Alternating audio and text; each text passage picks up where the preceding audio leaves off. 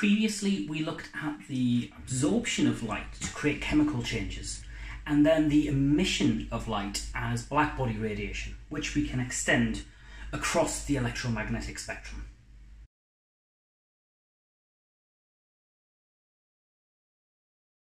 The electromagnetic spectrum extends far out beyond the visible light that we can see. Physically, there's no difference between photons of higher or lower frequency. A radio wave and a gamma ray are mostly the same thing. The difference is in how they interact with matter.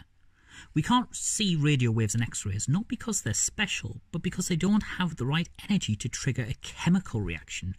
That only happens for the visible and UV region. So in this part, we're going to go all the way down to the lowest energy that we're going to deal with, the microwave region. But before kind of getting into what microwaves do to molecules, we're going to get an appreciation for their scale.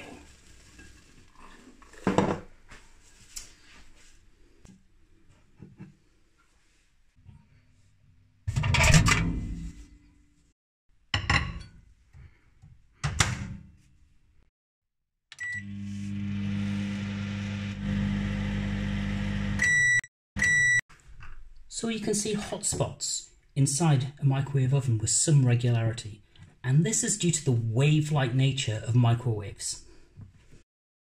These hotspots are spaced a few centimetres apart, and as each represents a peak and trough of a wave, the complete peak-to-peak wavelength is therefore twice this measured distance, giving us a wavelength of about 12 centimetres. The cold spots correspond to nodes in the standing wave. Here there's no oscillation of the field, so therefore no force to interact with the molecules. Now, we'll get to the nature of that interaction shortly, but first, some maths. If you look on the back of a microwave oven, you'll find some indication of its operating frequency. Now, we've covered frequency before. It's the number of times per unit time that the field oscillates backwards and forwards. But this experiment here gets us wavelength. That's a distance. And if you take a distance and divide it by time, or multiply by reciprocal time, you get speed.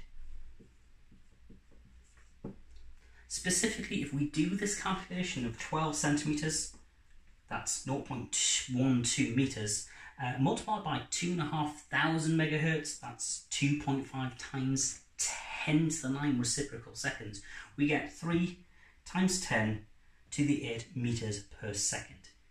If that number sounds familiar, it's because it's the speed of light. The frequency and wavelength of electromagnetic radiation is related by the speed of light. I would strongly recommend against ever memorising equations for this, because there are actually many different unit conversions and conversions that we can do. Instead, look to the units for guidance. If you memorise equations, you'll invariably do something really stupid like, I travelled 10 kilometres in 20 minutes. 10 divided by 20 is 0.5, therefore I travelled at 0.5 miles per hour. Clearly, that's nonsense. So if you have frequency in per second, you can convert to wavelength by taking the speed of light in meters per second and dividing it by that frequency.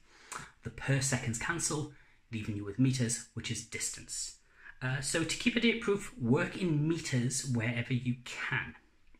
Now, bear in mind that we do use different units and standard units depending on what's convenient for different regions of the electromagnetic spectrum. So to keep it date-proof, work in meters if you can. So now we've established a link between frequency, wavelength and the speed of light, and seen how big microwaves are.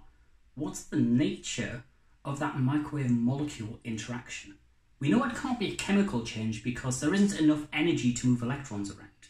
So what form of useful spectroscopy can we get out of microwaves?